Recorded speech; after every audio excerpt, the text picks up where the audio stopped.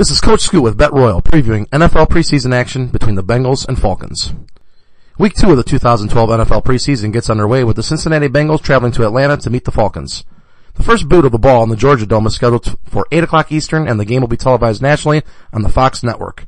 Cincy exhibited some tough defense in their first preseason matchup last week versus the New York Jets and featuring Tim Tebow's Jets debut. Cincinnati emerged victorious by the score of 17-6. The Bengals held the Jets to a total of 173 yards of offense while allowing only 11 first downs for the entire contest.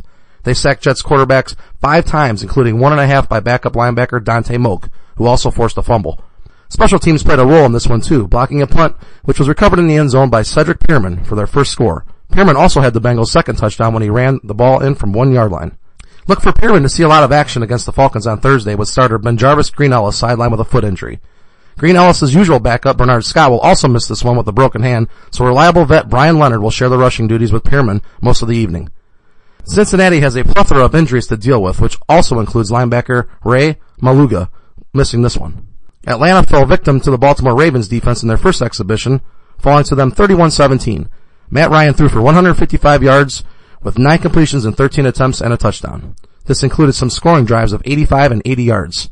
However, 3 turnovers in the second half spelled doom for the Falcons. Receivers Julio Jones and Roddy White both had good nights despite the loss.